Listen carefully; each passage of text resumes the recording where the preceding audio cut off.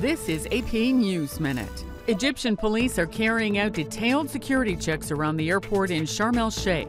That's the resort from where a Russian plane took off before it crashed last weekend. Officials in Fox Lake, Illinois say Police Lieutenant Charles Joseph Glinowitz had a troubled job history, including suspensions, sexual harassment allegations, and complaints against his conduct. Authorities say Glinowitz staged his own suicide in September and made it look like he was killed while pursuing suspects. Next Tuesday's Republican presidential debate will have a smaller lineup.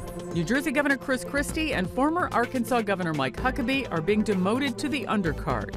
South Carolina Senator Lindsey Graham and former New York Governor George Pataki won't appear at all. And a rare young dinosaur is now appearing in a New Mexico museum. The fossil is a young Pentaceratops.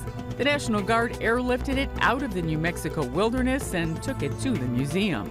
Sandy Kozel, The Associated Press, with AP News Minute.